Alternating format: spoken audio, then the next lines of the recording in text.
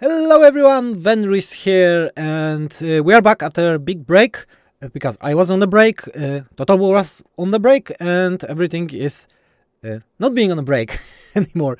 Patch to 4.2 for Shadows of Change, the big content addition that CA announced a few months ago, that will be like a reconciliation, recovery of Total War, so adding a free content to the DLC that we already bought. We got a first part of actual news about it, and today we'll be talking about this, and especially about Cathay. I briefly checked the post, but I would like to go through it and read about the most important changes, because being fully honest, it's looking very good.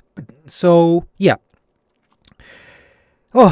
What we can start off, yeah? So, I'm Rich Aldrich, so game director of Total War Warhammer. Today I want to share some news with you, new content that will be arriving in Shadows of Change with patch 4.2, free for existing owners and bolstering DLC for now picking up the post.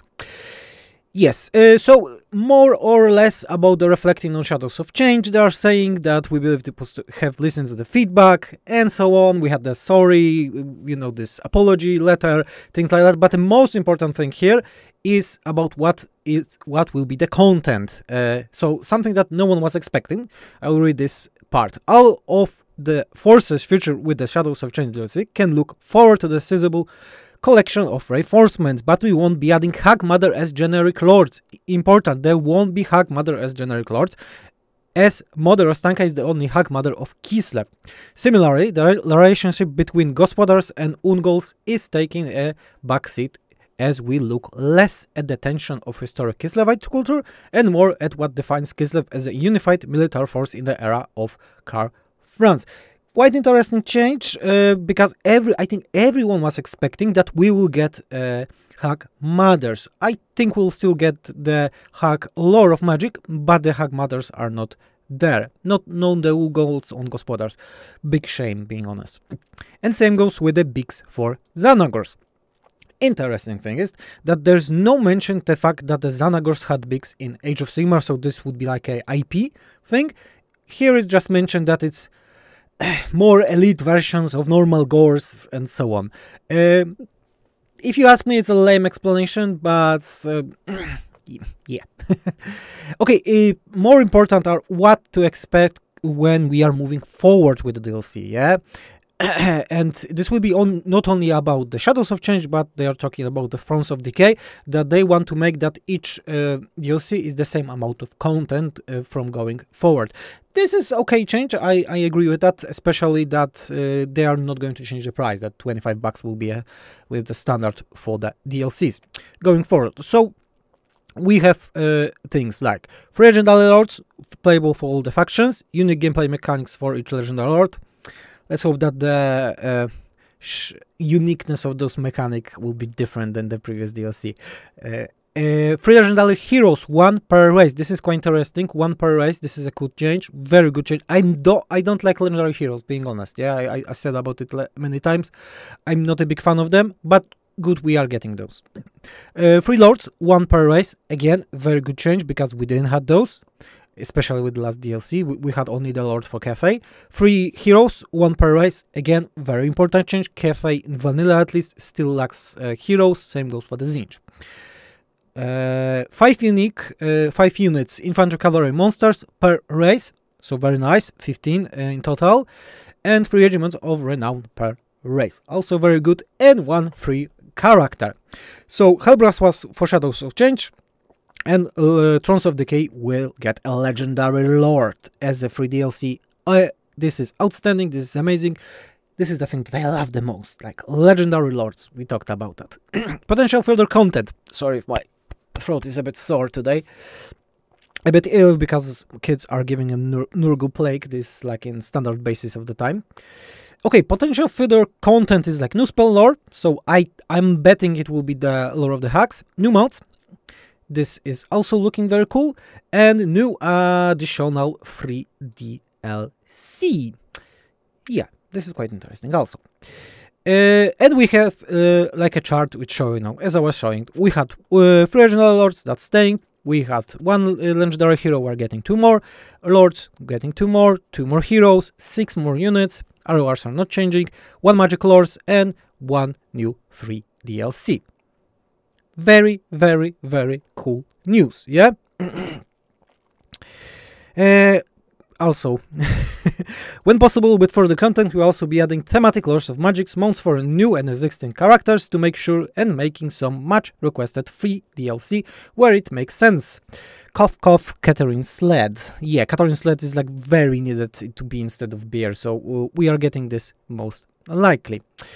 So about the like the overall philosophy of the DLC, I really like it. I appreciate it, especially at this very big gap of silence that we have. But let's go to the Cathay, because this is starting to be very interesting and we are actually getting something very unique here. To set the scene, we are back to look what we could add to enrich the offering of Grand Cathay in Shadows of Change. We focused heavily on the theme that surrounds the Jade Dragon, his celestial court, having his eyes and ears everywhere, having the ability to quickly react and protect his empire to be emperor in state and purposes. Yes, and the first legendary hero is Saitak the Watcher. Saitak presents an ever-watching protective figure, not dismantle of Yuan bow, and yada yada yada. But what you don't understand is Saitak, the Sentinel of Sky, is a freaking construct hero, which is looking dope as hell. This is looking dope as hell. Like, yeah, this, I want it. I want it.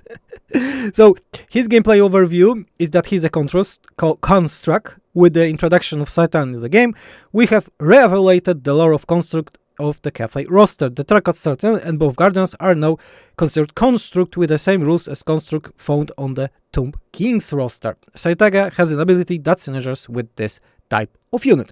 So, this is a change that we more or less had in SFO, but they are made that they are using the same type, so Saitaga will be able to buff them like the Tomb King's hero that I don't remember the name. The Necrotic, I think.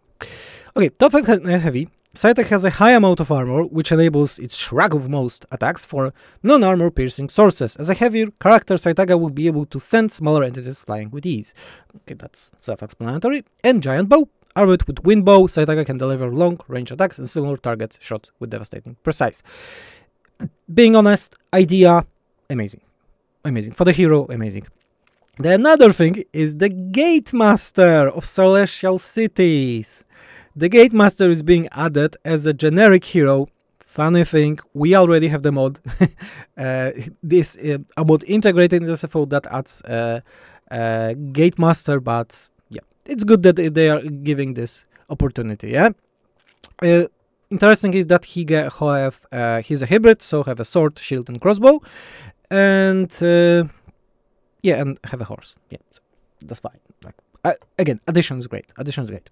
But then we are going to monsters and monstrous mounts, and this is when it's starting to be quite interesting. Great Moonbeard, continuing the theme of Celestial Court, and to give the Grand Cathay some additional flying power, like they didn't have enough with balloons, we have added a Great Moonbeard as a both monstrous single-entity flying and a mount option variety of characters to field.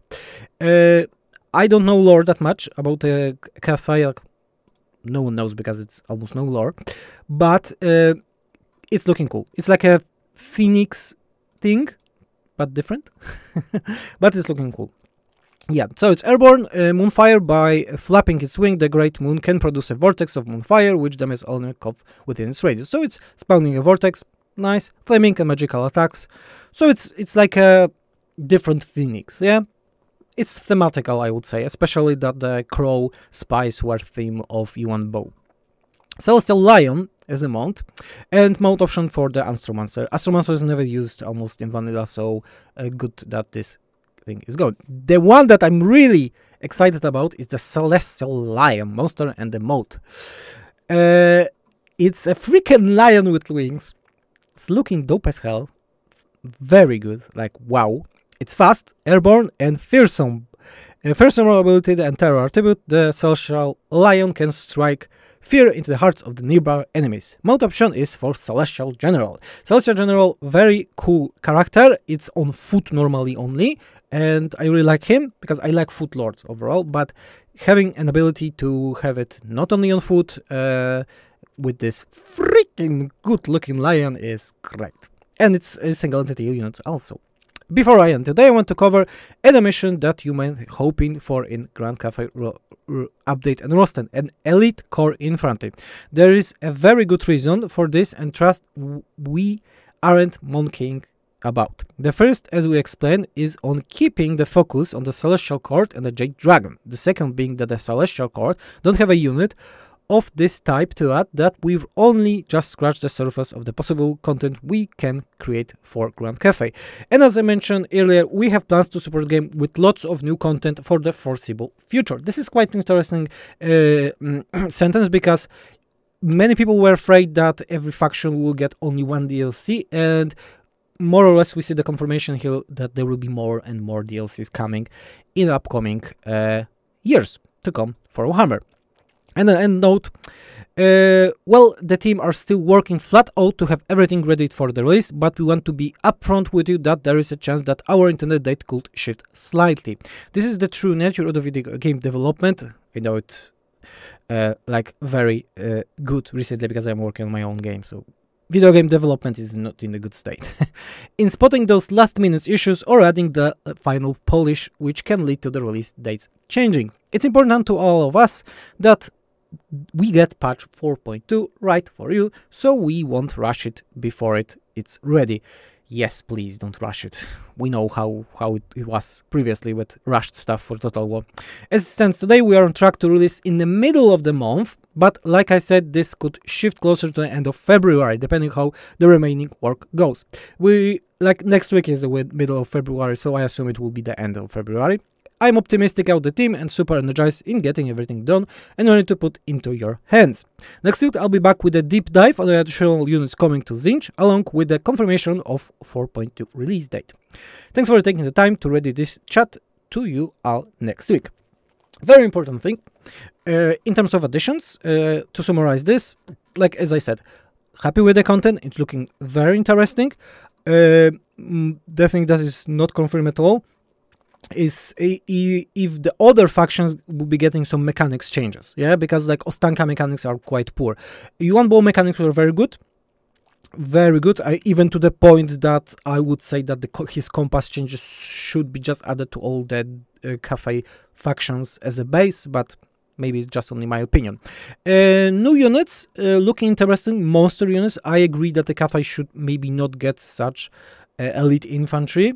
But we shall see how we'll look in the future. The Lion and the Bird are looking very cool. Cool that they are being mounts. And the Lord and the Hero, the two new heroes, are looking also quite interesting. Overall, I'm very happy. I'm very optimistic, really. I was not expecting such amount of detail in terms of creativity, especially for Saitag. He's looking very good. Like, yeah, he's looking really amazing. Yeah, but we shall see. And tell me in the comments, what do you thinking? What do you thinking? Do you think that those changes can really save Shadows of Change? change? Because for me, as I said, I'm looking on it optimistic, but we shall see the next changes, especially for the Zinj and Kislev. Very big shame that we are not getting those Hag Mothers, Ungols and things like that, but maybe the addition that we are going to get for the Kislev will be just better. And as an end note, for our SFO community, at the end of every month, we are giving you a new postcards, and those postcards are hand-painted by Shimonov, and this month postcards that Patreons can win are Snitch, Deathmaster Snitch, Torgrim, and Snitch fighting with Torgrim. The only mandatory thing to get those cards is that you need to be an SFO patron. So thank you everyone for watching, and have a nice day, and I was Venris, and I'm out.